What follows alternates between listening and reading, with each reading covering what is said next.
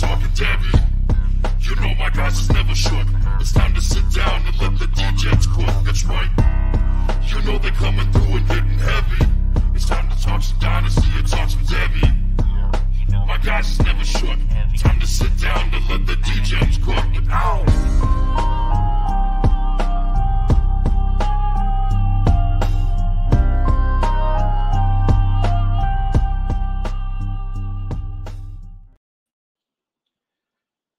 Welcome back to episode 4 of Devy Degens. I'm Noah Green, and with me as always is Todd Vincent. Todd, when I heard that song today, all I could think of was Coach Prime with "Give Me My Theme Music." I was just feeling it. How you doing this week? Good. You? I'm doing good, man. Great weekend. Got to actually watch some college football, which is great. And I've actually cleared out my work schedule, so I'm going to have Saturdays now free. So I will actually be able to watch games in real time. Spectrum has worked out its little feud with ESPN, so we're back in business getting all the games. I'm excited for it. Nice. Yeah, I'm a kind of a slave to the streams up here north of the border, so we kind of get what we get. So, unfortunately, yeah, that's I have some other friends up in Canada, and they have the same problem just with football in general. It's just it's harder up there for sure. So you put in that extra work to grind and get it done, and the Colorado CSU game was that was unreal. It's unreal that Colorado is literally the team that everybody is talking about every single week now. And it's blowing my mind, the level of attention that team has gotten. Yeah, it's going to get real interesting now that they're getting into the meat of the schedule and playing some real teams. I'm real interested to see how that turns out. I can't wait. They've got Oregon, USC coming up, and no Travis Hunter, which is going to be a really big situation to monitor. So we will have to see how they hold up to that. But that was some high drama, and I will give it to Coach Prime. I will give it to Dion. He knows how to bring attention. He knows how to create a show. And I will say, I talked about this with a friend recently. It is impressive. There are not that many examples of athletes that are that good at their craft when they are playing. Like Dion, I could easily argue Dion's the greatest cornerback to ever live. And anyone could make that argument. And not that many who are the greatest at their trade then become really good coaches. It's not that smooth a transition. Like there aren't that many examples. So I have respect for I see what he's doing, and it's interesting because that team is well coached down the line. He's brought in good people, and it's really been cool to see that transition for him. Yeah, it's been something to behold so far. I think most people are pretty shocked. I mean, he has his supporters, but there are also the people that are just hoping that he fails too, because they don't like his persona. They think he's too brash and over the top and whatever else it is. But like I know if like I mentioned watching the series, that Overtime YouTube series with Shador, and it's called Primetime 2.0 or whatever. You get a lot of like behind the scenes look at him and stuff, and you see that a lot of the bravado, a lot of the stuff is him. I don't want to say act, but a lot of it is him directing stuff at himself to take it away from the team and the players itself and put everything on him because he knows he can handle it and take some of the attention and some of the pressure off the players. It's really interesting. Yeah, I think you're completely right, and I think he's real. Like I watch them and I actually think he's real. I think he's real about really honing his craft and being good. Watched his 60 Minutes interview, and it was interesting because they asked him about Saban. And well, first they asked him who the best coach in the country was, and he said, "What do you think? I'm going to say someone else." And then they asked him about Saban, and he said, "I just see Saban as a teacher. Everything Saban does, I want to study it I want to do it. He's that example. And I believe him. I think he knows excellence wherever it goes. And I think he's bringing it. And I agree that I think a lot of what he does is A, to pull attention away, and B, is marketing genius, because he wants his guys to get the attention and he knows he can help to bring it. And I think then behind the scenes, he's a real dude who actually cares about his players. And there's a lot of hate out there. I am so interested to see what he does. And I'm dying to get out there for a game because I want to see what that environment looks electric. Yeah, it does. I can't wait for it. So today we're going to hop into we're going to share Devy rankings, and we'll talk about quarterbacks, wide receivers, and running backs. And we're going to just focus on our top 12 today. And then we'll do stock up, stock down, as we always do, and next man up. So as we transition into rankings, I know you're going to pop those up on the screen. Overall, I know you do a lot of rankings, have done them for a while. I find rankings to be incredibly challenging as an exercise. And I'm curious how do you think, when you go about rankings, how do you think about them, just from a process perspective? Yeah, so it is difficult, and like you got to kind of be fluid in it. But for like Devy rankings, I'm just looking for the end product, trying to forecast where these guys fit in, ones that are going to make it to not only make it to your NFL team, but make an impact in your NFL team. That's where I think where I've talked about before, where people kind of settling almost for guys that are closer to making the league, but are lesser prospects, or in my view, lesser prospects. I'm kind of the opposite. I go super aggressive towards guys that I think have the top end ceiling. And you're going to miss on some. Obviously, you're not going to hit everyone. But that's just the way that I like to do it. Obviously, going to have like those peaks and valleys along the way with value-wise, with just the production guys have and early playing time and whichever else.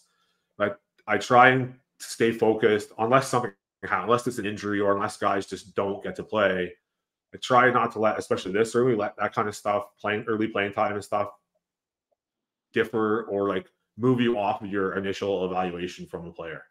So I find that you see players, especially freshmen, start to get a little playing time earlier on, whether they're at a lesser of a school or just for some reason get in the coach's good graces or whatever. I don't necessarily see that early production or early playing time. It's obviously a positive, but it's not. It shouldn't be something that's enough to boost those players over someone you had initially ranked higher, especially not this early in the process. Yeah, that makes a lot of sense. And every season is long. I mean, we see it on the NFL side right now too. Seasons are long, and year over year is long, and players take longer to develop. So it's easy to want to just thrust guys really high up in your rankings, but you got to really be patient and think about talent overall, not just think about immediate production. So right now we're looking at quarterbacks. Anyone who's watching this on YouTube can see the display of our top 12 Devy QBs from both Todd and me. And for those who are listening, maybe we can just read through, maybe Todd, you can read through yours real quick and then I'll read through mine, and then we can dive in from the bottom up and just talk about some of the guys we might have that are different.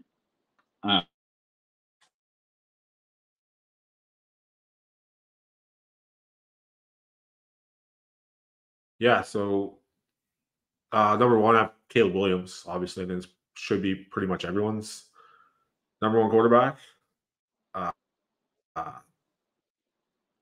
Two is Dante Moore, the freshman from UCLA. Three is Drew Lar from Penn State. Four is Drake May from USC. Five is Quinn Ewers from Texas. Six, Malachi Nelson, another freshman from USC. Then I have Arch Manning from Texas, another freshman.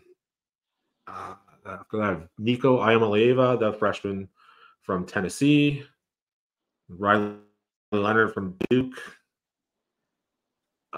J.J. McCarthy from Michigan, Jackson Dart from Ole Miss, and then Connor Wegman from Texas A&M is my number 12.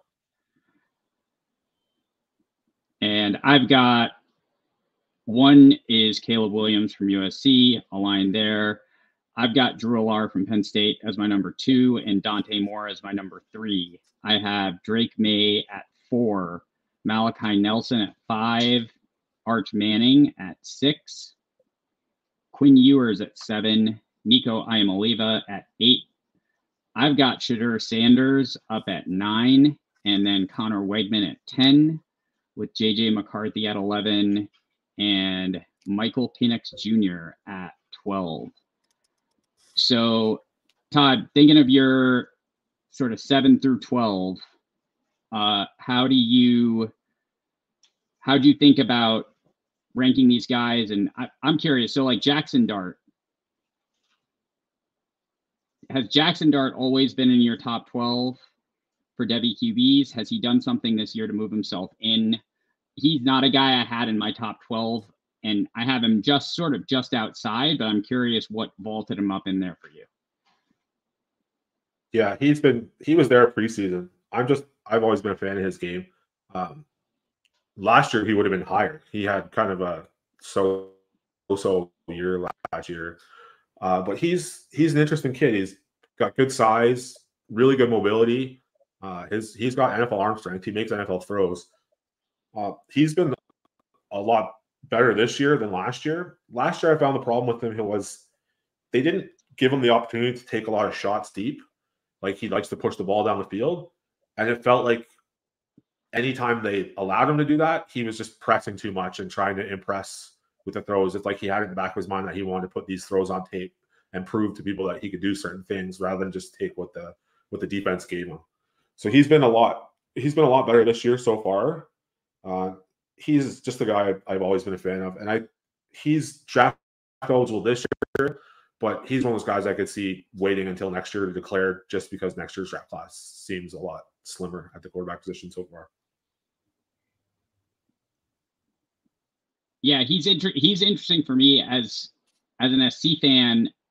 I got to watch him early in his career as a watcher of every single USC game, and he showed a lot of promise. And moving into this Ole Miss system has been interesting to see him kind of grow a little bit. Like you said, he had a tougher year last year. He's shown some signs of maybe taking a leap this year in his second year of the system. I actually think his weapons are not quite what they could. I think he's doing this with not the highest caliber of weapons that some of the other QBs on this list actually have, which is interesting. So I think he's pulling things up a lot, and the dual threat ability is interesting for him. Yeah, Chris Marshall, the receiver there that's gone to JUCO now because he's been a knucklehead for years in a row, kicked out of 2 schools. He was someone I was really high on too, who I thought would help out a lot this year. And then Zachary Franklin, the UTSA transfer, has been injured and hasn't played yet. But even with him in, all of the top receiving threats are all G5 transfers. They have him and Jordan Watkins and Trey Harris. They're all G5 transfer to P5 transfer up. So yeah, they don't have they have Aiden Williams, the freshman, there this year, who's getting a little bit of playing time, but yeah, they don't have any blue chip prospect, wide receiver prospect recruits like you'd expect a pretty decent SEC program to have. Yeah, definitely. And I'll ask you too about Riley Leonard, because that's where, looking at our rankings, thinking about the 24 eligible quarterbacks, I have Shador and Michael Penix Jr. from Washington, whereas you've got Riley Leonard and Jackson Dart ahead of those guys. We both have J.J. McCarthy in the top 12. So talk to me a little bit about Riley Leonard and what puts him above all those for you. I see him right now as your QB4 for this 24 class. Yeah, he's a lot like Dart. Same thing. He's bigger though. I think he's 6'4", really mobile. Does a lot. He does a lot with his legs actually. He's got enough arm, not a great arm. He's not got a cannon or anything, but he's been pretty productive at Duke. He's gotten a lot of attention. He's getting a lot of draft buzz as a like going into the season. A lot of people talk him as the QB3 in the class. So this kind of where quarterbacks is kind of where I'll hedge my bets with guys who are already getting the attention and the buzz going into the season for the draft capital, just because it's like I've said sometimes they're so volatile, and it's interesting to see, like, even in my rankings having so many of this freshman class, but the guys, the Riley Leonards and the McCarthys and the Darts, Wegman, those are the guys in a Devy draft. Those are the guys I'll have the most shares of, because even though I'm ranking these freshmen like Dante Moore as my second QB2, I'm not paying up in a Devy draft for those guys. There's just too much risk involved. Like, the payoff is huge down the road if you land the next. Well, obviously, if you drafted Caleb Williams as a freshman, and you're reaping the rewards now, but he wasn't going where he's going as a freshman. And I think these freshmen, interestingly, are going too high in Devy drafts. I said before, like, the time for me in a C2C draft is like the supplemental draft is where I like to take those shots on, especially incoming freshmen, because the supplemental draft is just that. It's supplementing your actual squad. And you have a 45-man roster in the CC.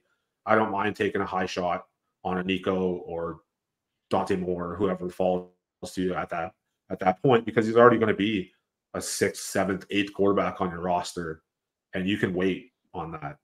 In the high Devy pick, the chances of them coming around and going from wire to wire as a top rated prospect all the way through getting the draft capital, making your NFL team, and making a big difference is pretty difficult. Even after the fact of getting the draft capital, we've seen, like, obviously the last couple of years with the Trey Lance and Zach Wilson would be playing for an injury, and he might not be playing for much longer the way he's playing. Even once they get the draft capital with quarterbacks, it's still a big uphill battle. So I just don't like to spend on them. Yeah, that makes sense. And we've seen there are countless examples, if you look back through the top recruiting classes of previous years, of guys in these five-star guys, high 4-star guys that either don't get jobs, end up transferring around, end up moving around, and just don't deliver. And it makes sense to hold off and spend more of your supplemental capital on them rather than spend really high capital and start.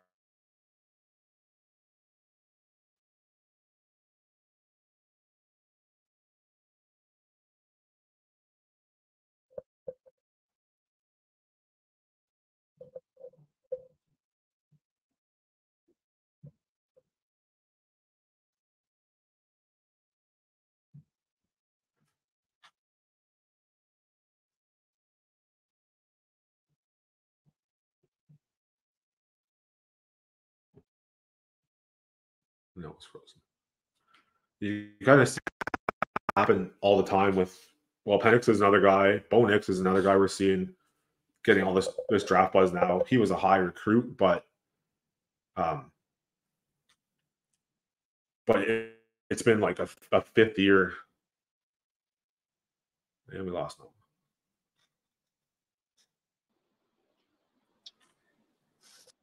Yeah, I think that's a really good point about just being cautious in terms of spending early capital on QBs. We just see so many examples of QBs with 5-star, high 4-star ratings, not necessarily hitting and playing it out.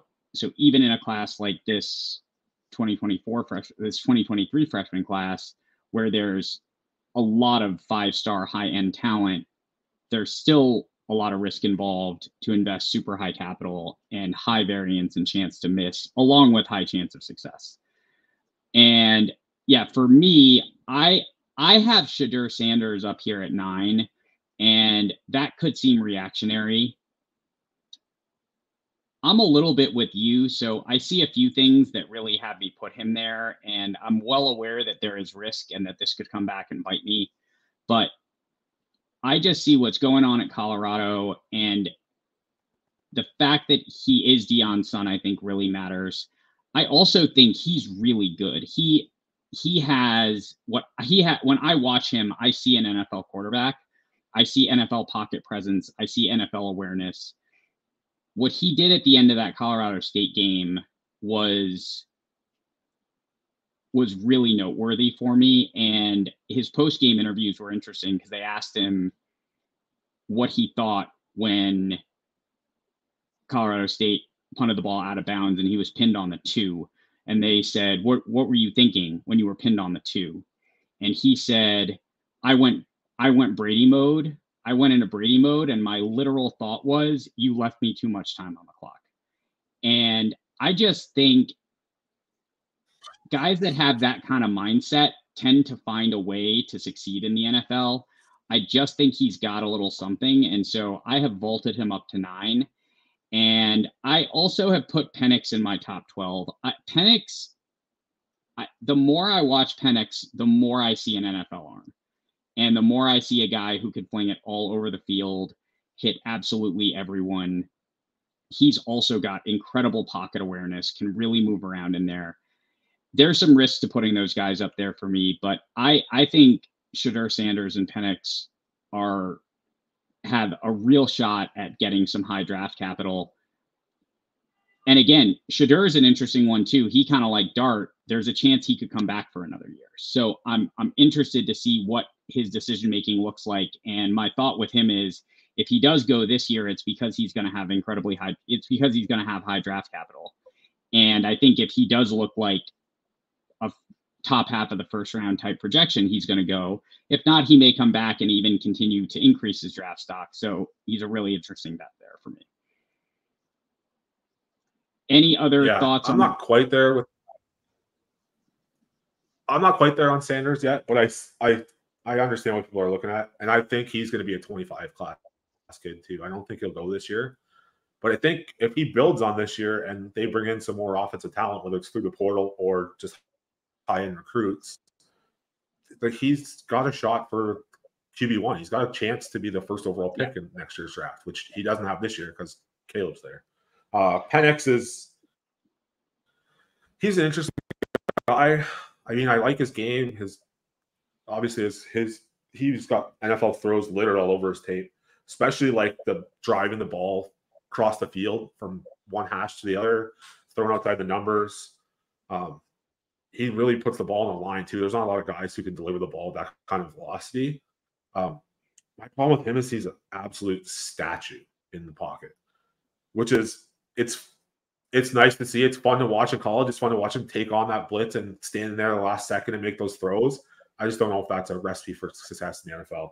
But interestingly, with this being like Penix, Bo Nix added to the class this year, this is like the last kind of super class with the COVID extra years and stuff. There's going to be a lot of talented day 2 quarterbacks this year, which is something I don't know if the NFL is going to transition to it, but it's something I'd like to see them do more often. Is instead of taking on this risk of always trying to find the next guy in the top half of the first round and sacrificing future draft capital and putting your franchise at risk or behind a couple of years, I'd like to see them take more calculated risks on day 2 guys that aren't going to bankrupt their team's draft capital. And there's guys all over the NFL that are day 2 picks or worse. You see it happen all the time, especially at quarterback. It's the one position that it happens at. It's weird that I know like having a franchise quarterback can alter your future, but missing on one can alter your future just as bad in the other direction. We see there's tons of guys all over the league that are day 2 guys or worse. I think Penix is, because of the injury history and the age and everything else, I think he's going to slip to the second round. But I think that's somewhere where like a team like, I don't know, even like Seattle, depending on what Geno Smith does, or like it could put him in potentially a better position down the road because he's not going to end up in the first half of the first round with a team that is bad and desperately needs a quarterback. Yeah, I think that's right. And as you were talking, in my head, I keep thinking, is Kyle Shanahan listening to this podcast? Is John Lynch listening to this podcast? Because I'm sure they would agree with everything you're saying right now, given that they just spent how many 3 first-round picks to trade up for Trey Lance and have ended up being happier with 7th round Brock Purdy. So classic example of exactly what you're saying. But yeah, I think that's, who was literally Mr. Irrelevant, the last pick in the draft. And he ends up taking the starter's job for a kid that they spent 3 first-round picks on. That's what I mean. That's like, even the people who do this for a living are not good at quarterback evaluation. Yep, for sure. So it's interesting to see. And as we go, so going into the top half of the rankings, Caleb Williams is clearly consensus number 1 overall. Where I think it gets interesting is in, and we've talked about this on this pod a bunch, is just in this sort of 2 through 6 range and thinking about the future classes versus the present class. So I know we both have Drew Allard, Dante Moore, Drake May, Quinn Ewers, Malachi Nelson in that range. How do you think about ranking these players? Well, Caleb's obvious number 1, but I've been like, I don't want to talk bad about Drake May because it seems like a recurring theme for me every week, but it's kind of just like I getting ahead of the curve on this cautionary tale of quarterback evaluation. That last year that Caleb Williams was so far ahead of the class that people just got bored and started propping up Drake May, who was really good in his first 8 to 10 games. He's not been really good in his last 6 or 7, going over 2 seasons now. He did have like 400 yards passing this past week, 2 touchdowns, 2 interceptions. And the 2 interceptions, I didn't see the game, but I heard were not great interceptions, not great choices on his part.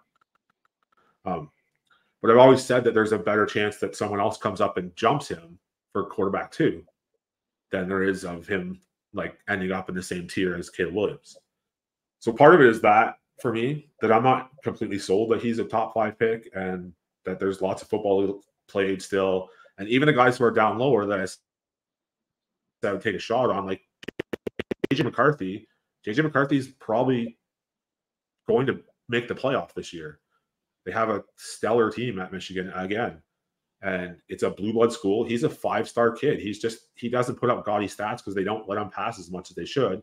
But before the game this week against Bowling Green, which I'm not sure what happened there, he's been playing as good as any quarterback in the country.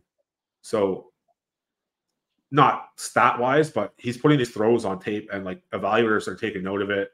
You see it on Twitter. You see these guys who are in the draft circles talking about it. Like, hey, he's picking up steam. People are talking about him. People are talking about his throws, his physical gifts, whichever else. That's why I've always kind of like taken those tail end guys later in the draft, because even then you can afford to take an extra shot. You can take 2 of those guys instead of investing your first overall pick or first round pick in a quarterback that's going to be a long shot. But for the guys like Dante Moore, I've had as my Devy QB1 in this class forever, and Alar last year's class, they also have the benefit of having probably the odds-on favorite right now of being the number 1 overall pick in their draft class, which is something that Drake May is not going to get. He's not going to pass Caleb Williams. He might get that top 5 pick. He might get that team heavily invested in him. He might not. He might have someone pass him. Drew Allard could have someone pass him next year's class. Dante Moore could, but the potential is there for them to have a team invest in them to be the first overall pick, which goes a long way in them getting the leash to prove themselves at the NFL level.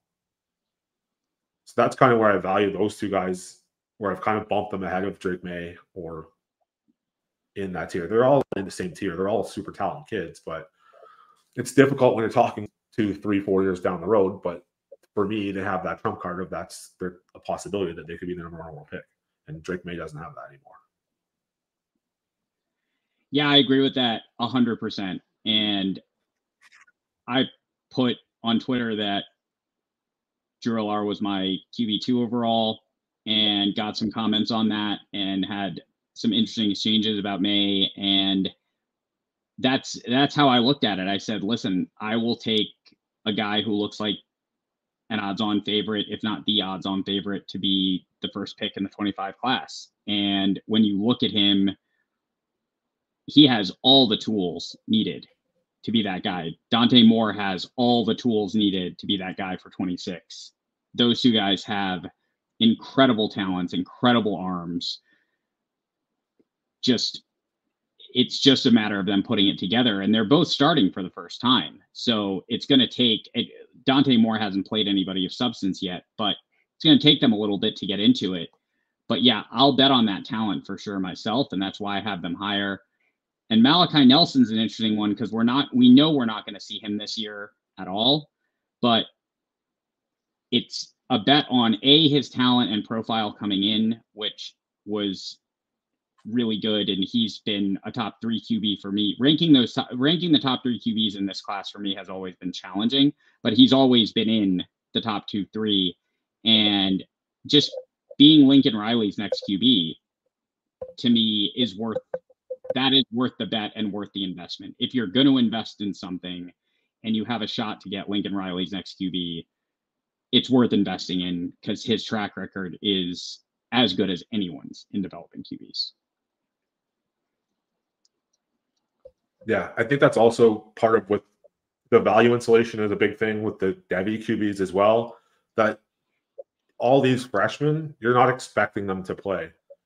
So you have that entire year to see how things go next year, that people are still going to hold them in a super high opinion of them. It comes to it.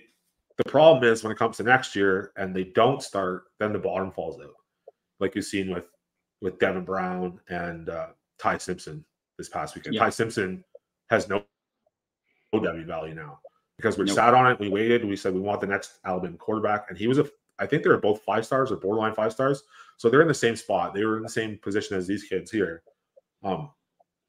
So everyone made that bet. We're like, we want the 5-star, we want Alabama's next quarterback. They keep putting them in the league. Then it took kind of a hit when when Jalen Milroe was named the starter. And then this past weekend when Buckner started ahead of him, and then he played, and then now they're back to Milroe as a starter. He has no W value now. Now you have to hope if you paid up last year for him and you held him, now you got to hope that he transfers somewhere and then rebuilds that stock, which is not impossible. We've seen it with Bo Nix.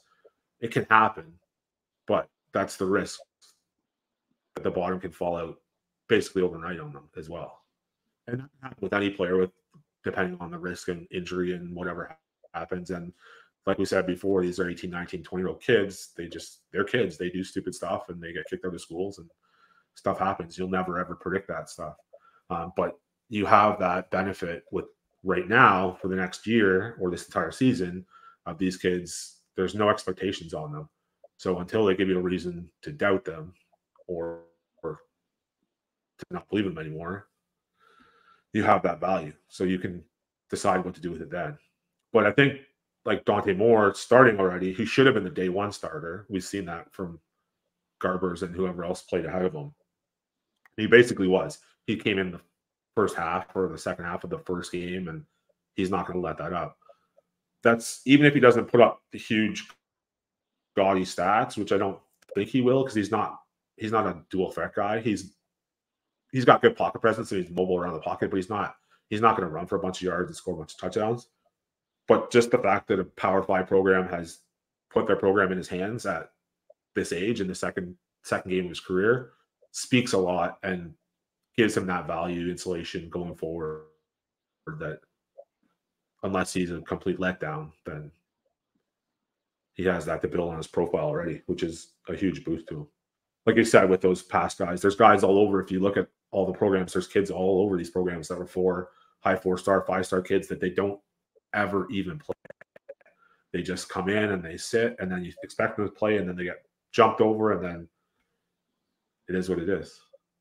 It's impossible to predict. So right now, you just go on the talent evaluation and the value insulation. Makes sense.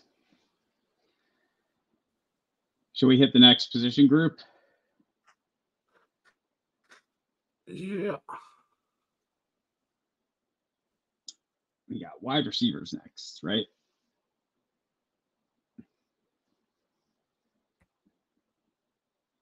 Yep. There they are.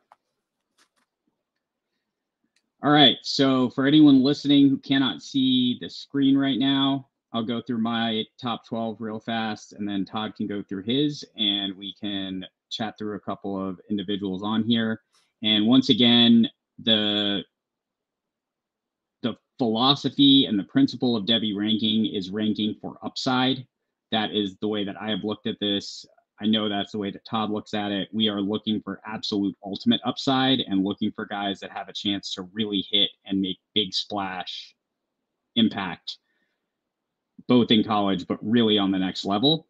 That's how we're projecting this. So no surprise to anyone, I'm starting with Marvin Harrison Jr. as my Devy wide receiver 1, Emeka Egbuka as my wide receiver 2, Evan Stewart, wide receiver 3, Luther Burden as wide receiver 4, Zachariah Branch, wide receiver 5, Tetaroa McMillan at 6. I have Xavier Worthy at 7, Malik Neighbors at 8. I've got Antonio Williams at 9, Travis Hunter at 10, Troy Franklin at 11, and Keon Coleman at 12. What you got, Todd? Yeah, so I got no surprise. Marvin Harrison Jr., number 1. I have Evan Stewart as my number 2. Emeka Egbuka, number 3. Xavier Worthy, 4. Zachariah Branch, 5. Luther Burden at 6. Tet McMillan at 7. Malik Neighbors at 8. Jurion Dickey at 9. Jonte Cook at 10. Antonio Williams, 11. And Troy Franklin at 12. Awesome. Any big changes in these rankings for you from the beginning of the year?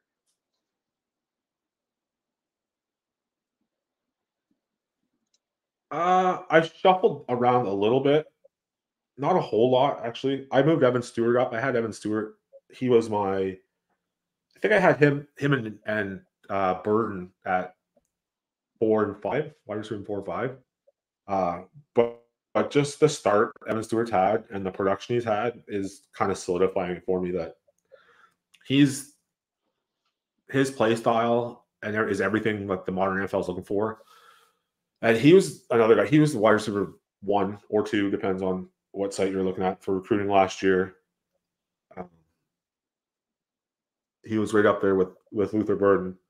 I just see his ceiling as sky high in the NFL. He's like on a Garrett Wilson type trajectory for me. I think if you don't get in now, you're not getting him. So I just wrote an article on him last week for League Winners for a Devy spotlight, and going through all his metrics and stuff. Obviously, this season's boosted because there's only 2 games, but he's had 2 massive games back to back, which I wasn't sure he was going to get that type of volume.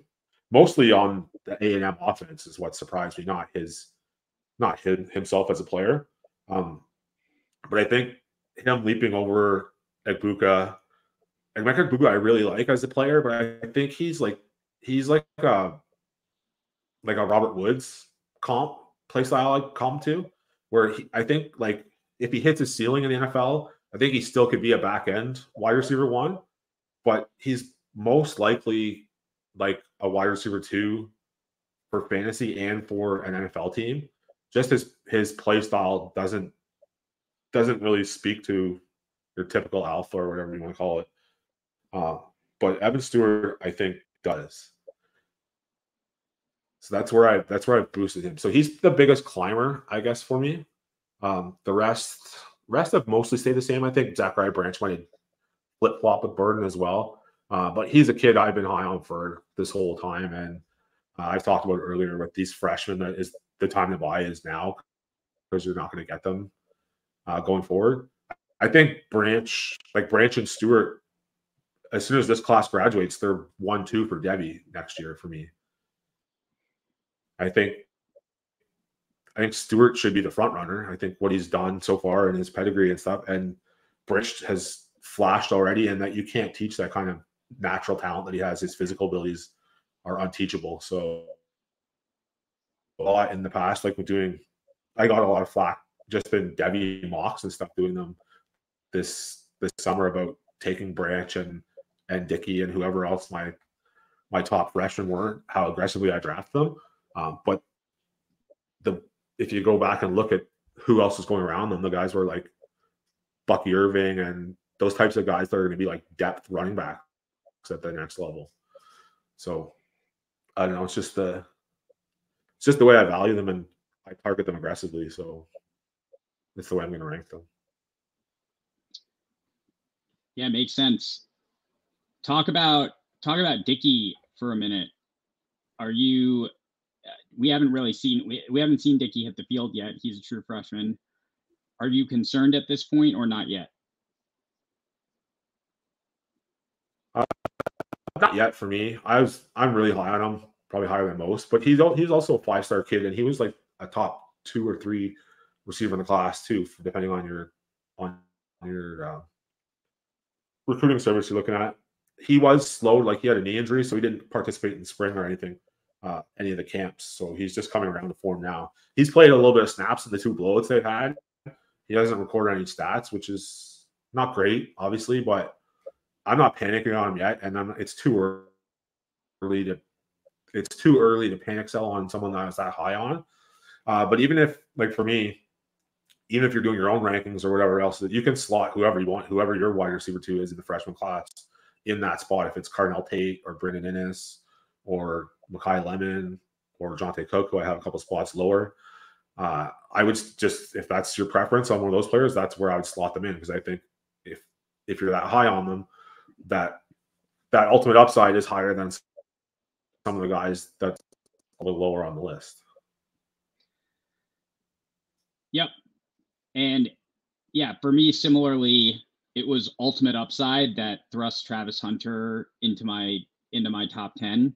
And I'm utterly aware of the risks with throwing Travis Hunter into my top 10. But to me, the ultimate upside play is worth having him there, because this is Devy, and Devy is a game of swinging for upside.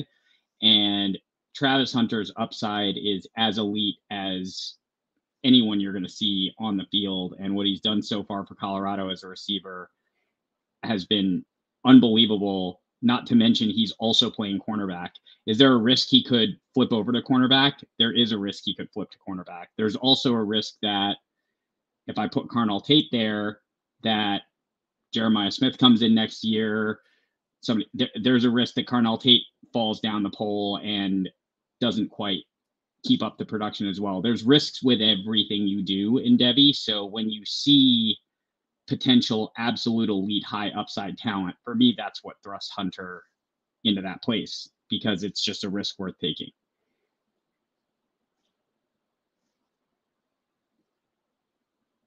Yeah, I agree. I think he's probably going to play cornerback at the next level. Probably. But I get it. I get your point.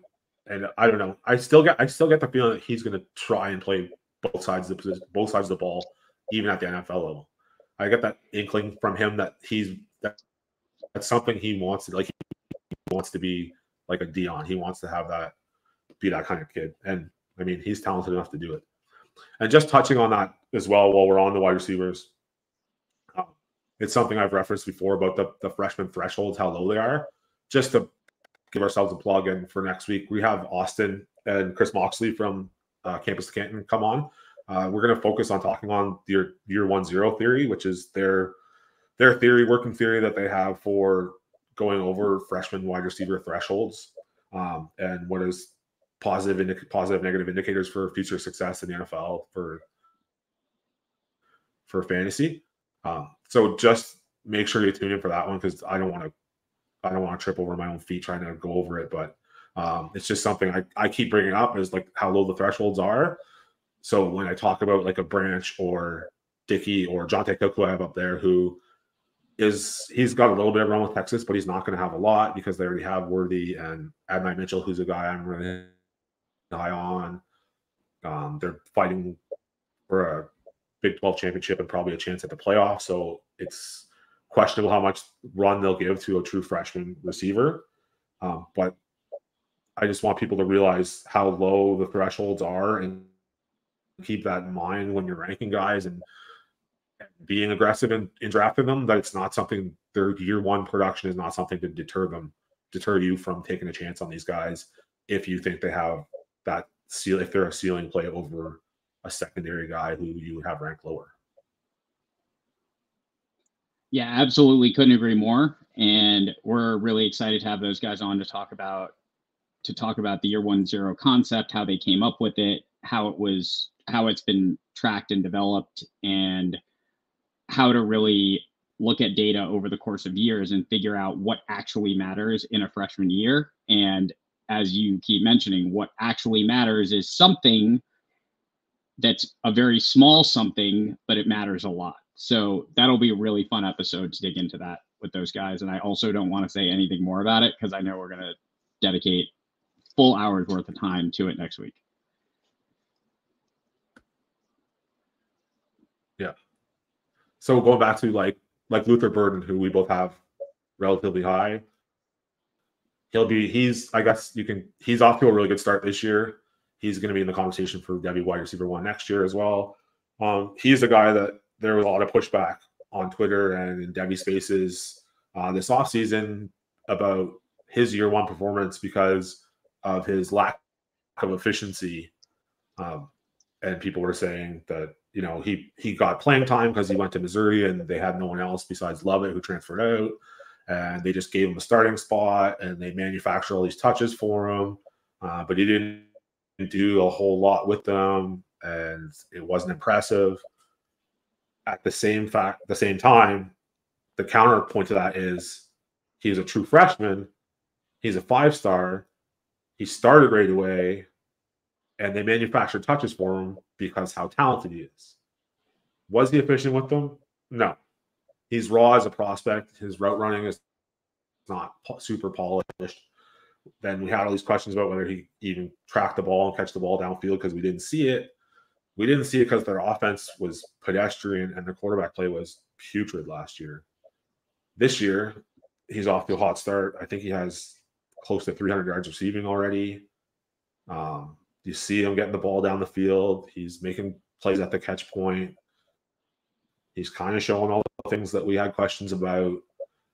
So he's just a perfect example of why you don't want to move off of one of those top-end prospects because of their year 1 production and efficiencies and whichever else.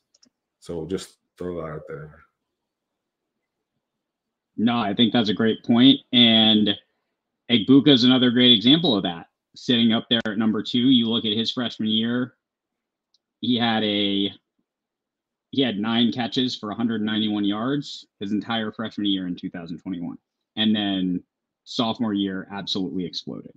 So yet another example. And he obviously had a more crowded depth chart, which contributed to it, but they still found ways to get him on the field. And it goes to why even at a big school with a lot of prospects and a lot of talent in those rooms, don't be afraid to invest in talent when you see it. And that's why you hear us talking about go after those guys, go after those high 5 stars, those 5-star, those high 4-star guys that you like, and invest in them.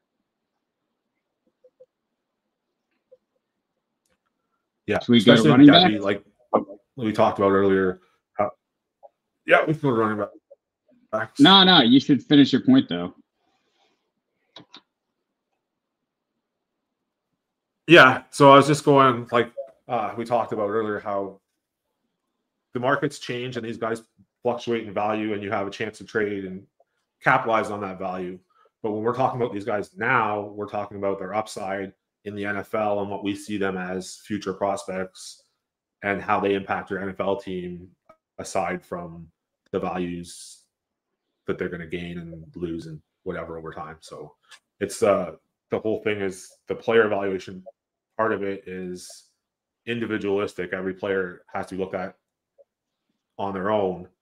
And the big thing to remember with situations is that they're situational, right? So these guys are going to change. Anything can happen. Quarterbacks change, transfer portal.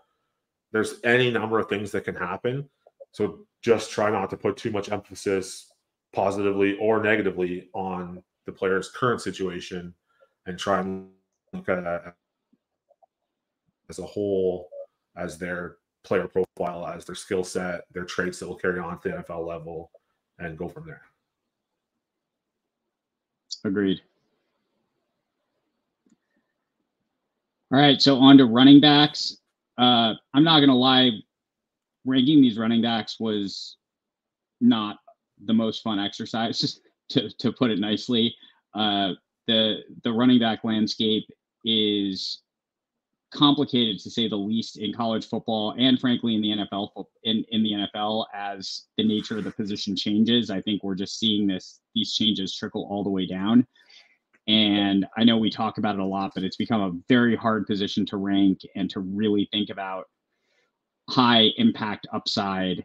And with the exception of really high impact guys that get incredibly high draft capital, it's incredibly hard to predict that high end consistent production. With that said, my top 12 Devy running backs in order: Nicholas Singleton, Travion Henderson, Quinshawn Judkins, Will Shipley, Katron Allen, Justice Haynes, CJ Baxter, Damian Martinez, Raheem Sanders, Trevor Etienne, Roderick Robinson II, and Audric Estime. Made his way into my top 12.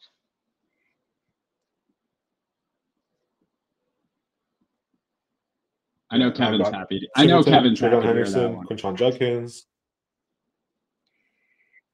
Katron Allen, CJ Baxter, Will Shipley, Raheem Sanders, Jace McClellan, Justice Haynes, Ruben Owens, Trey Benson, and Damian Martinez. So a lot of the same names. A lot of the same names. And one glaring we both omission. Got Damian and one glaring omission. Who's your glaring omission? Yeah, Braylon Allen is a guy that we've talked about that I'm not super high on. You're obviously not super high on either. He's had an okay start to the season, but he has been splitting a lot of time with Ches Malusi, who I don't think anyone considers an NFL caliber running back, or at least not a day 2 or above caliber running back. And I don't know, Braylon, he's just a guy that I don't chase that archetype. He's 6'2", 240 pounds. Not great vision. I don't know. His receiving, they're making a point of emphasis to get him the ball in the receiving game, and it's obvious that they're making it a point to do it, and it's not coming naturally, and it's not part of the game flow. He had another like 2 catches for 5 yards this week, and he has like 2 yards a catch over like a pretty good sample size now over 3 games. Like, has to be close to 16, 17 catches now for less than 40 yards, I believe. That's just not something that's a translatable skill to the NFL, I wouldn't think. He also, for me, he doesn't play to his size. So there's not a benefit to being 240 pounds if you don't play like it. I just see him, I don't know, for me, he's just one of those guys that he just leaves a lot of plays on the field. He tends to get stuffed at the line of scrimmage and have a bunch of 2 and 3 yard runs, and then when the game's out of hand and over with, he breaks like a 60 or 70 yard run, and it pads his stats and shows up in the box score. But he's just not an archetype that I chase.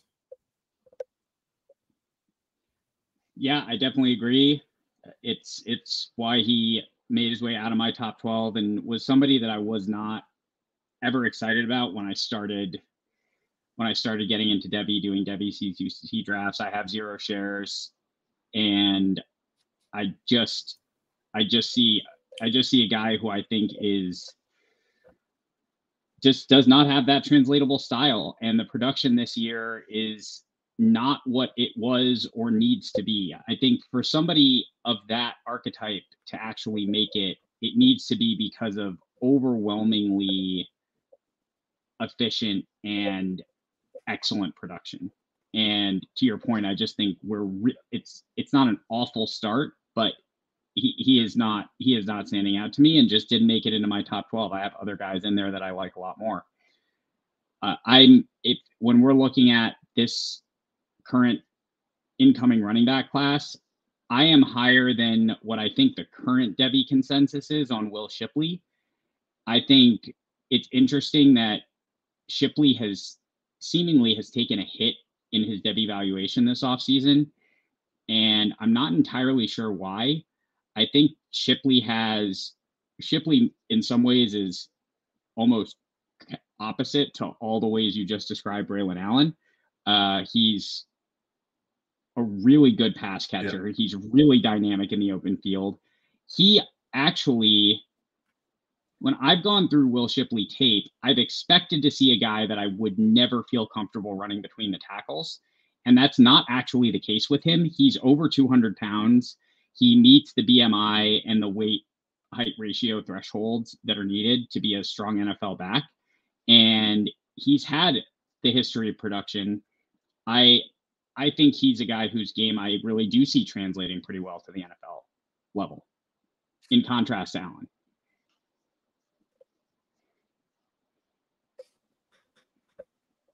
Yeah, I'm the same way. I still have Shipley as my RB2 in the class.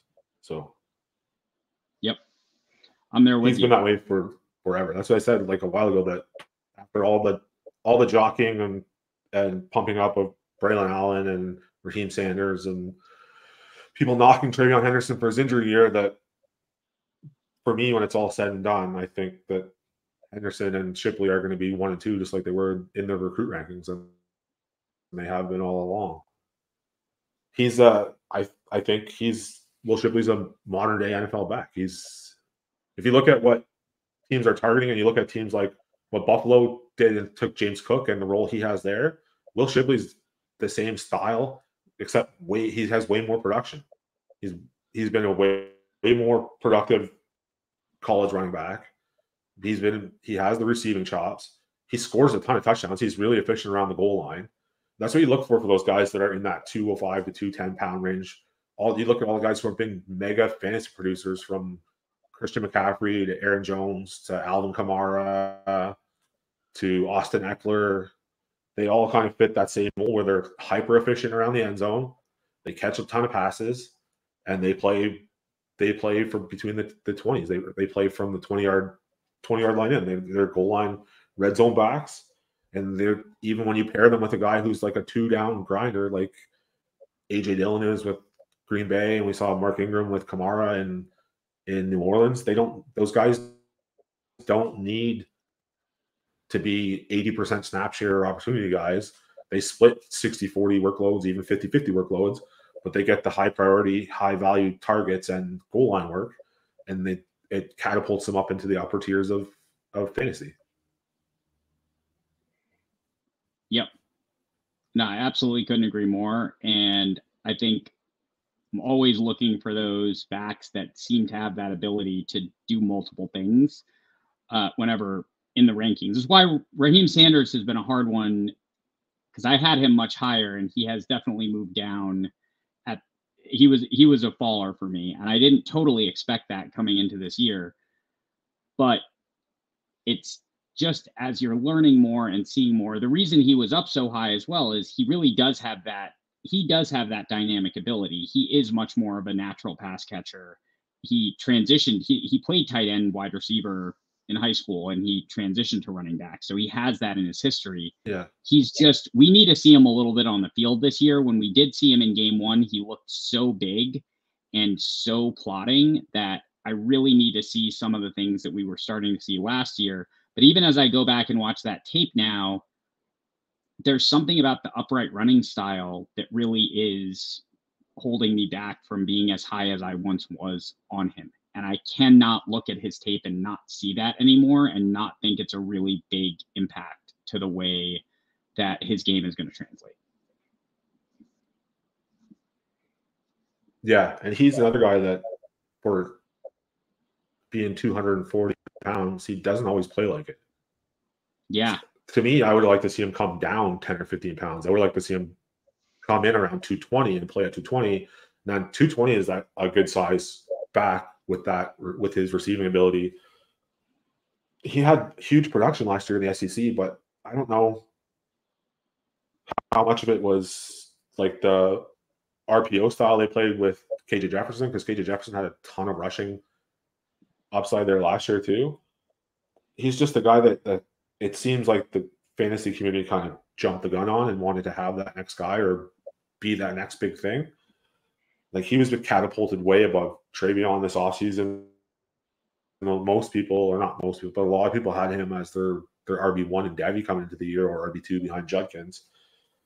I just don't know. And he's another guy that he's not getting, before he got hurt or before he came in at 240 pounds, he's not getting draft buzz. He's not talked in draft circles as a guy that NFL teams are coveting. So I don't know what to do with him. I still like him, but I don't think he's going to test very well either.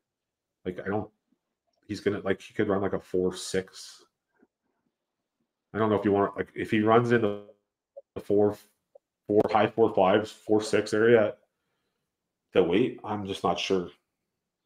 But if you compare him to, say, like Damian Martinez, who I thought I was high on at 12, and you have at 8, 9? 8. Somewhere in there? 8. Damian Martinez, I am 8. He plays every bit of 230 pounds. When you watch Damian Martinez run, he runs with every bit of 230 pounds. He dishes it out. He takes on contact head on, breaks tackles. He has phenomenal footwork for a running back that size, and he has huge burst. Like, the way he hits the holes and gets to the second level and then takes on contact on the second and third level is night and day with the other guys his size. It's to me, it pops on tape way more than watching Braylon Allen. The only knock on Martinez for me is he doesn't have any kind of receiving profile whatsoever. So I don't know if we're going to have that same kind of Kenneth Walker conversation when he gets drafted of, can he do it and just didn't do it, or is it something he can't do? I mean, he's still got all this year and then another year to work on it or to prove it, or maybe it's there and they just don't play that way. But he's come out on fire to start the season. He's averaging like 8 yards a carry or something like that. Yeah, I think the receiving in the Pac-12. I think his.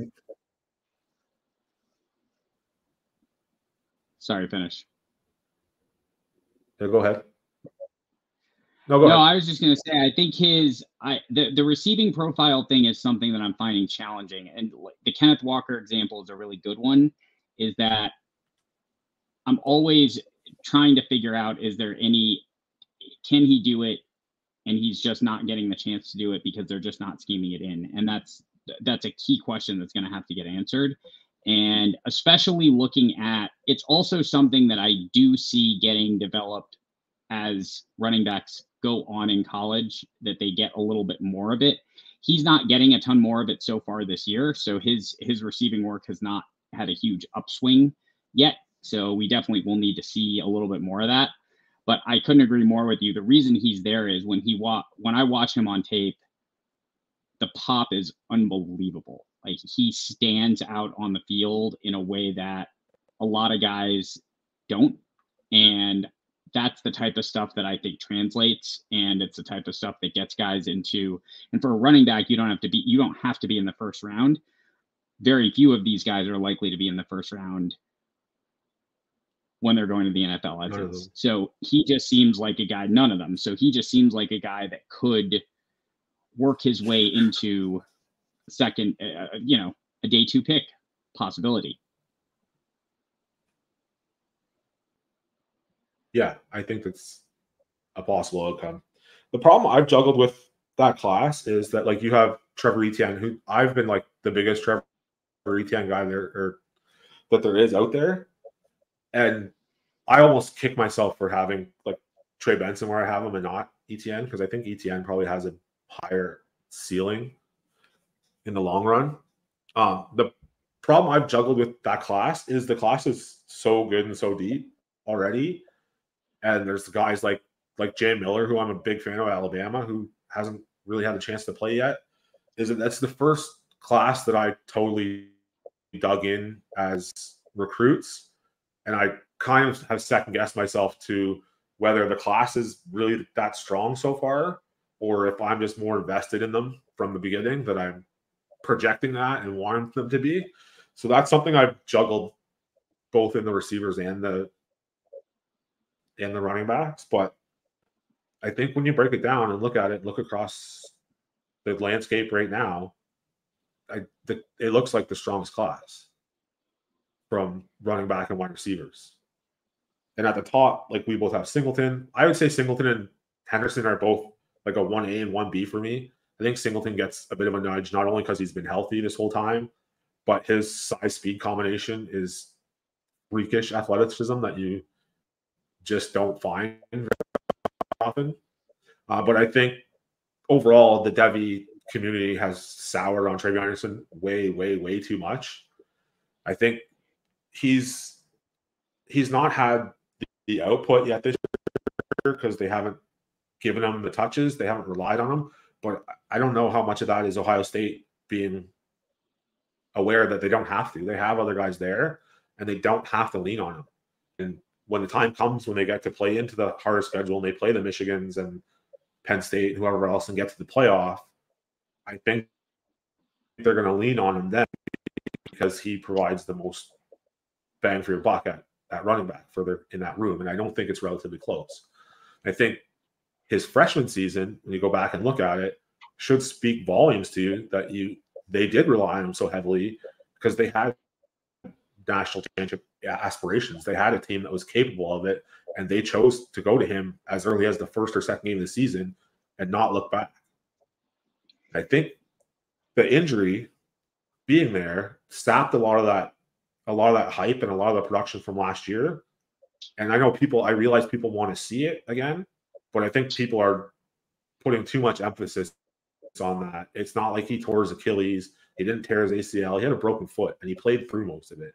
And you could tell on tape he wasn't the same. He couldn't cut the same way. He couldn't put the weight on it the same way.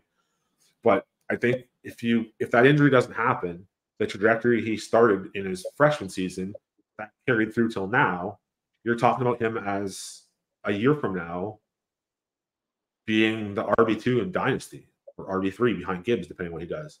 He's not going to get to Bijan level prospect, and I think he's probably still a second round pick.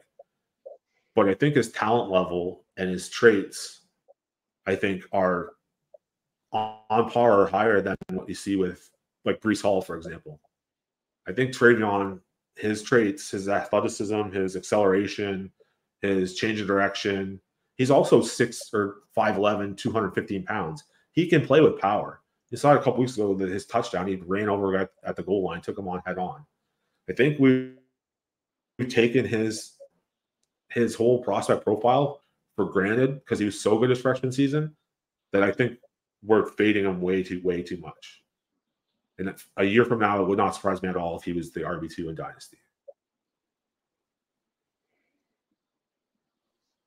That is and that's a huge statement, and it's going to be interesting to see as this season plays out whether he hits that. But he definitely had that coming out of that freshman year, and you're right, that injury just hit a full stop on it. And he also didn't, partially injury related, but he didn't look that great. Just not looking that great last year really soured a lot of people on him. But that's a really interesting idea. Maybe he could actually get back up there. And you're right, his profile just hits perfectly. Nick Singleton. Is Nick Singleton a Bijan level prospect for you? No. No. He doesn't have the same instincts as a runner. Athletically, yeah. Like, I think, honestly, I think, like, the level of prospect, I don't think he's going to get there because I don't think teams will invest the draft capital the same. But I think he could get on par with, like, Saquon. I think he could be that level of athlete. And I think Saquon Barkley is, like, similarity. They went to Penn State and whatever else. And I'm a Giants fan, so I know how overdrafted he was because it's set the franchise back. But I think, to me, he's like watching Barkley play all the time. He doesn't have the same instincts as a runner either as Bijan does. He gets away with a lot of stuff because he's so powerful and so strong and such a great athlete. And you see it, like, I know some of the injuries have taken some of the stuff away, but his yards per carry, which isn't everything, but his yards per carry have not been up to the level of NFL average, and even not even measured up to other Giants running backs, because everyone wants to blame the offensive line and whichever else is. He's the same style. He's kind of the same way as that, like the Braylon Allen I said, like how he gets stuffed at the line of scrimmage or has negative runs a bunch of times, and then he just cracks one off for 65, 70 yards, hits the end zone, makes your fantasy day, all is forgiven. But in the landscape of actual running back, I think there's a disconnect between his value and his performance as an actual running back and his value and his performance as a fantasy running back, to me. Yeah, that makes a lot of sense. Anyone else on this list that you want to highlight? I mean, Jace McClellan sticks out because I'm still on that bandwagon and people are bailing off left, right, and center now. He was like a guy that a lot of CFF guys thought he was just going to follow that path of the Brian Robinson and Najee Harris and these other Bama running backs who stayed the course and stayed committed to the program and bid their time. And then year 4 comes around and they get this full workload and smash and then go on to the NFL and have success there. I don't know what the reluctancy is to give him a full workload. It just hasn't happened yet. The first game was a blowout. He scored a touchdown early and then sat. Second game was kind of a split. This past week against Central or USF, they struggled all game, and their quarterback play was atrocious. But McClellan had a good start. He started off with like 70-something yards in the first half or into early third quarter. I think there was a weather delay.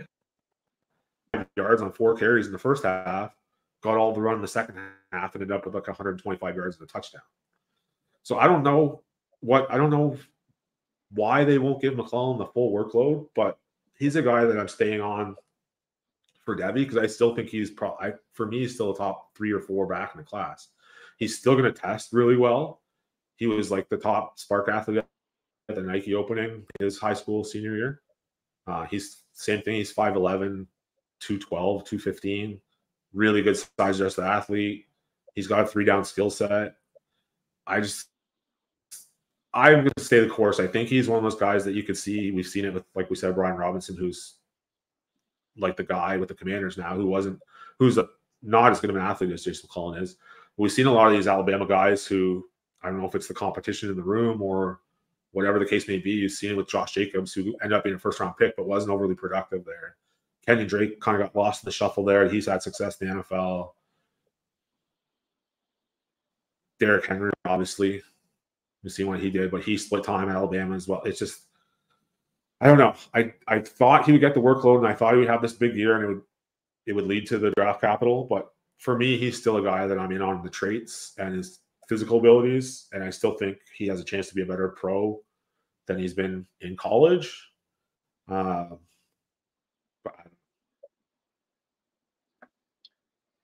he's someone I've been planting my flag on him. I'm not going to hop off now, but it would be nice. It would be nice to see them rely on him a little more down the stretch, and maybe they will now. Maybe now they're going back to Milrow, and maybe they know that this is their way around it. I don't like Saban's the GOAT when it comes to coaching, right? You've already seen a terrible loss already. I guess not terrible, but an early loss to Texas was not something you regularly see. Terrible performance against USF, and you got to think he's going to make some kind of adjustments. You got to think going back to Milrow, maybe they rely on the run game. Maybe he gets that offensive line going, and they're like, "This is what we're doing. Our wide receiver room is a wasteland. We're just going to run the ball 50 times down your throat and dare you to stop us, and then maybe the production comes." But he's just not. He's the guy I'm not going to get off of, and it also speaks to the running back landscape in college football right now for me that I'm still comfortable having him there, knowing that he's basically still just a recruiting profile and an athletic testing. That's what he's going on. And he still fits within the top 12. Yeah, I think that's how you have to look at running back at this point. Is you've got to just keep focus on the profiles and keep focus on the talent and keep the guys that are skilled there. And I think that in some ways that's always been the case with running back. Occasionally we get these outliers that are just incredible performers, but there's really no reason to be in some ways there's no reason to be concerned with lack of a workload, because it doesn't necessarily translate to an inability not to succeed at the next level. So I think that's spot on. And I think when we're looking at these running backs, it is a trait hunt. It is definitely it's a trait hunt. It's a game hunt, and that's the only way to look at it, because it has been a very rough start to the year for all of the Devy running backs, especially at the top end with the SEC, where we've kind of embedded some of this stock up, stock down conversation. But Quinshon Judkins, after lighting the world on fire last year, has come out this year and had one of the most inefficient starts to the year that we've seen. Certainly compared to what he did last year, he's been incredibly inefficient, but he has not lit the world on fire. Sanders has obviously been out. Allen has been sharing a backfield and not getting anything near the production that he did the year before. And you're just kind of seeing this go down the list. 3.3 yards per carry so far this year for Judkins, 3.3. Yeah, it's kind of like all these guys that were propped up, all these guys that were up at the top of the heavy running back rankings have all at the same time. It's just kind of just evaporated. Like even Trey Benson, who I still have up there as my 11, the trajectory he was on at the end of last year was, people talking about him as the RB1 in all of Devy, the RB1 in this class. I talked about how I thought a lot of that was baked into Florida State's success, and they've been, although they had a close game this week, they had a big win against LSU, and they're on a trajectory to win the ACC. We'll see if they get past Clemson, which hopefully they do. But I thought a lot of that his value was tied to the team success, and he had a 3 touchdown game, but he's not been great to start the year. And there's a lot less competition there. Like Lawrence Tilfieldy's a decent running back, but he's smaller. He's like a 190-pound guy who's like a change of pace guy. So he shouldn't be threatening the workload for Benson. But none of the guys have taken a step or elevated their games. I'd argue that most of them have kind of taken a step backwards. But it seems like Trayvon's the one that people keep targeting as, I don't know if it's people want to hate on Ohio State, or people just want to have the I told you so, or it's just prospect fatigue because we talked about him so much his freshman season. But he seems to be the one that people are piling on, but I don't think any of them, especially in this class, have done anything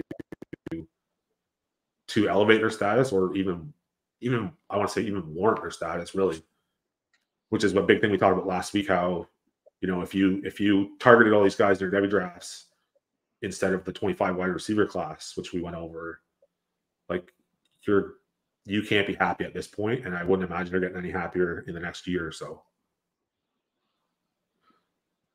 Yep. No, I completely agree. And I think it'll be interesting to see what this 25 class, because they do look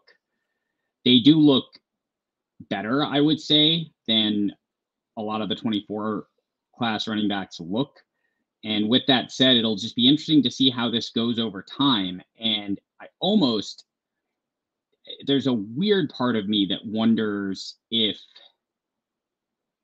just with how much this position is changing, whether we don't start to see this happen a little more, where we don't see guys repeating multiple years of high-end, true volume, workhorse level production, even in college, and where when younger talent comes in, they start to get more of the workload, and where guys have one big year and struggle to sustain it for multiple years, or their teams find other people to get the ball in their hands and start to change it up. I don't know if that's going to be a trend. It just doesn't seem like there's those big. I don't know. Even top, like we both have Singleton and Catron Allen in our top fives, both. Yeah. 5-6 area. Yeah.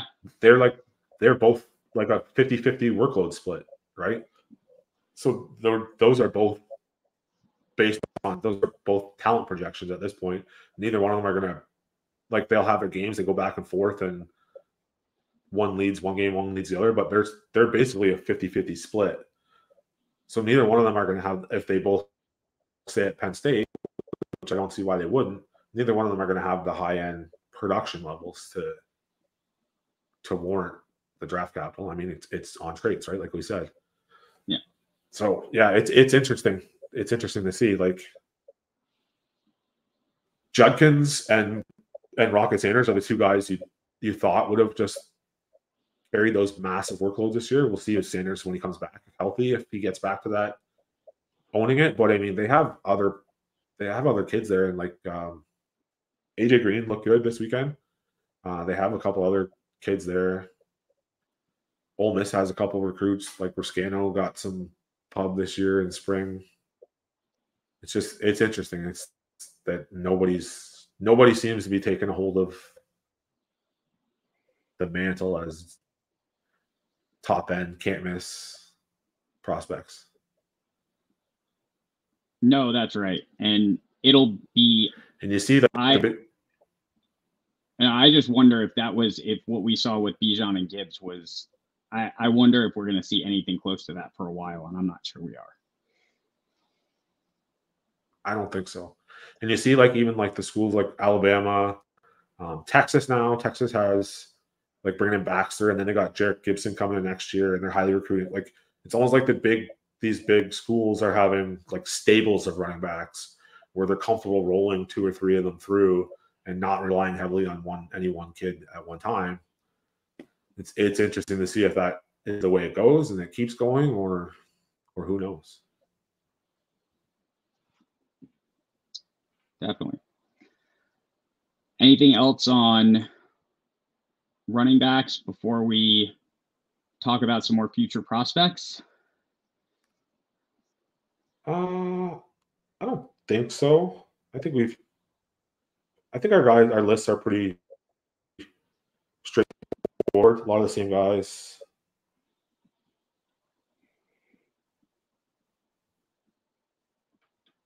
Yeah, like Ruben Owens is a kid I've bumped up recently too, but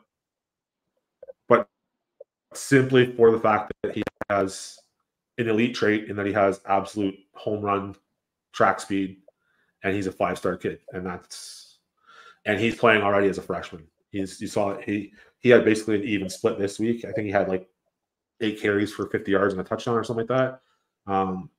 And Jimbo has a history of putting running backs in the league, so he's a kid that I've bumped up. But it's that simple. It's that easy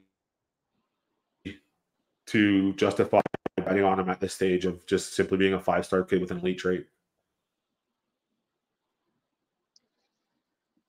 Yeah, it's wild. It is wild to see, for sure. I continue to move Estimate up my board. I love the kid's game so much. I think he doesn't have a ton of receiving work, but he has some. And I don't think you actually need a ton in college, as I mentioned. And he just looks, he absolutely pops on tape for me. And I'm excited to see how the rest of the year goes for him.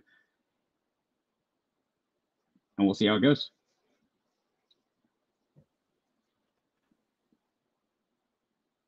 Yeah, I have some shares of him and Devy and C2C. He's a massive kid, and he's like, I saw his GPS track time was like 21 miles an hour or something like that. Yes, it is. Like a couple weeks ago, which is hauling for a kid that size. But I think that, like, I don't have him. I don't know where I have him. I have him in my top 20, I think, just because I think it's so scarce. But I don't think he's out of place here. But I do think it speaks to the landscape of the running back in Devy that, he's basically a 2-down grinder that we're projecting as, you know, being a top 12 asset right now. I don't know. Yeah, I think that it's is hard. well said. Running backs, I think, are hard. Running backs are hard for that simple fact of how, like, we saw Trey Benson come out of nowhere last year. Kenneth Walker, his draft year, it just takes the 1 year. It just takes the perfect storm of, you know, of a team in need, transfer portal, whatever it is. If you look at Kenneth Walker's season, like Michigan State had a Cinderella season that year and have fallen apart since then. Like everything that could go right went right for them that season. If they're a 6-6 team or something like that, is he getting second round draft capital? Are his traits enough to carry him? It's hard. It's hard at this point with running backs to go. It's not often that they go wire to wire as top guys like Travion Henderson or that type of stuff. So it's difficult. Like I said earlier, like I had like Jam Miller is a kid from Alabama that I'm really high on. I already have Justice Haynes on here, who's their freshman this year, and Jason McClellan. And Richard Young's a guy that we both talked about a lot, that we both liked from this freshman class that people were down on, that you could get for free in Devy. You got them super cheap in C2C drafts. And as much as we can't just sit here and be like, here's 4 Alabama running backs and draft them all, it's not a bad strategy. Maybe not in Devy because their league will be more shallow, but it's a pretty simple strategy in C2C that if you get them at value to target those guys who are at a school like Alabama that have a history of putting kids in the league at the position, and he's a high 4-star kid, he's got just as good of a shot as anyone down the road to lead that backfield and end up getting day 2 draft capital. Yep. Couldn't agree more. With that said, I know for Next Man Up this week, you're previewing a running back. So does Jordan Marshall have a chance? I thought that was perfect. I'm glad you did it. Yeah. So Jordan Marshall is a Ohio kid who's going to Michigan. He's I think my RB4 in this class. His stats impossible to find this year on Max Preps. I looked.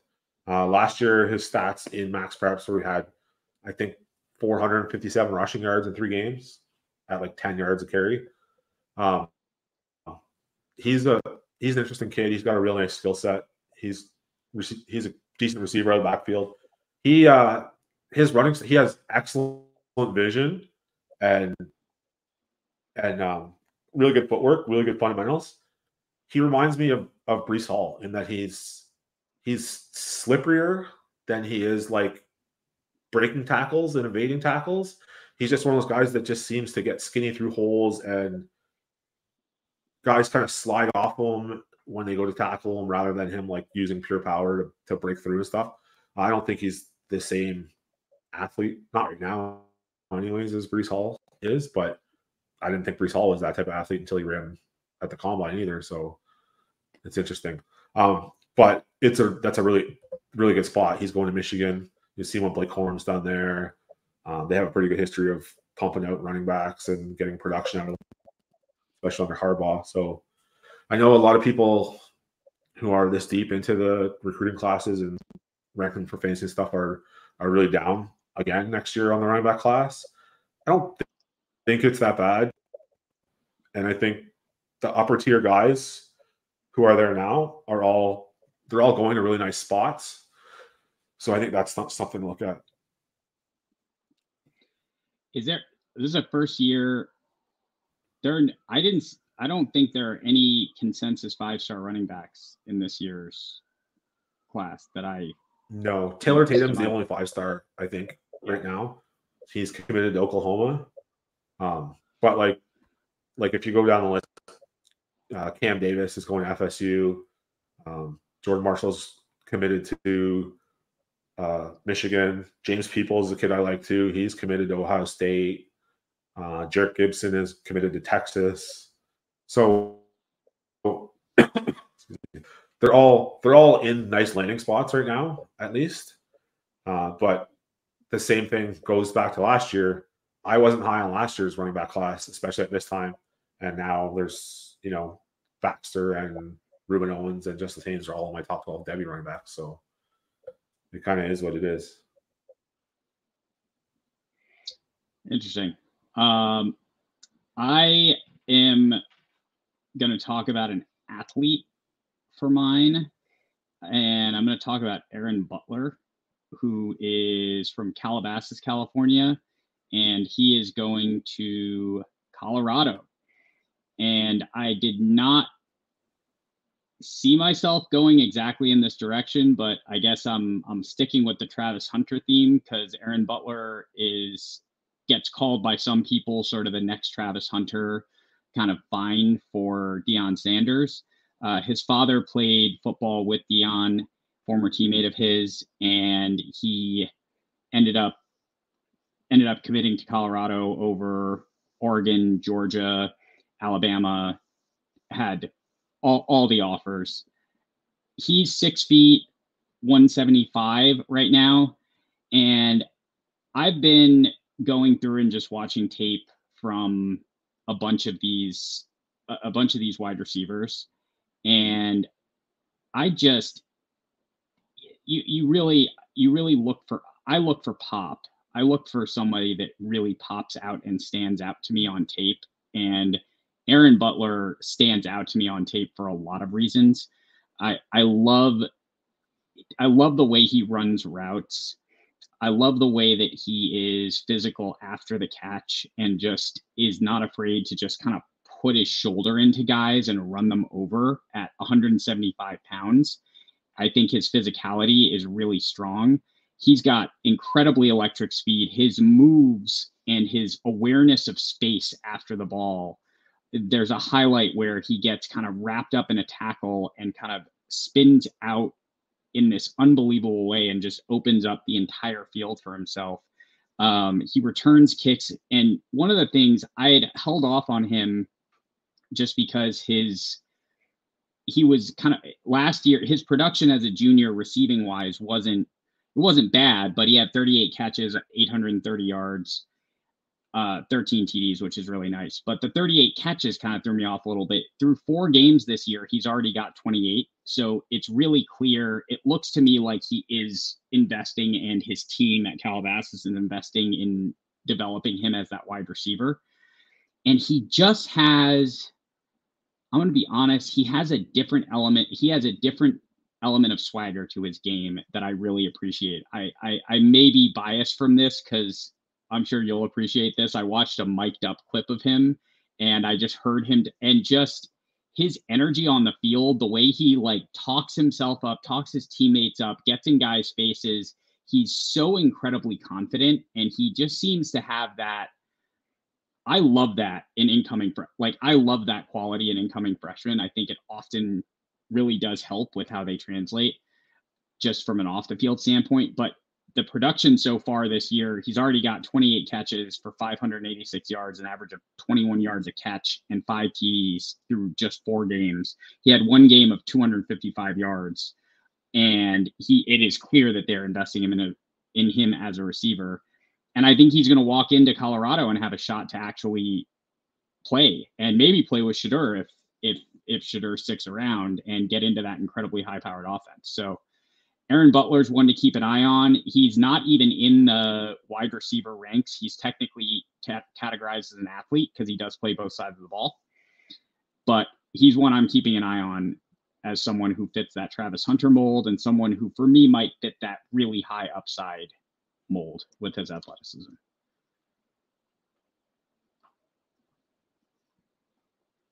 Yeah, he's an interesting one. I know I wasn't as high on him the first time through when I watched them, but it'll be interesting to see what kind of recruits they get on the offensive side of the ball going forward with the success they've had early on.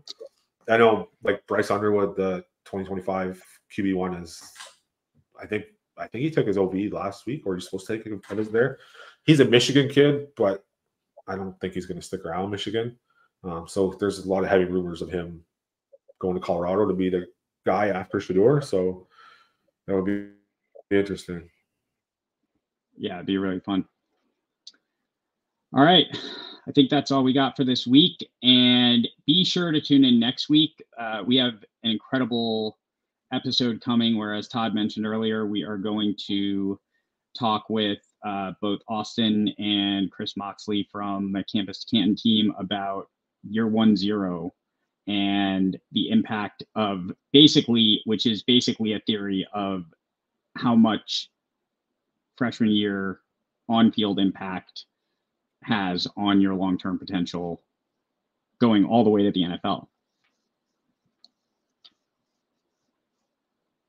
Yep. If I summed that up correctly. Yeah. So that'll do for this week. Make sure you join us next week for that. And big shout out to our guy Vince at Dynasty Gens for putting the graphics together for this too. We couldn't have done this without him. He's the best. So thanks again. Ditto that. Yeah, the revolution, y'all.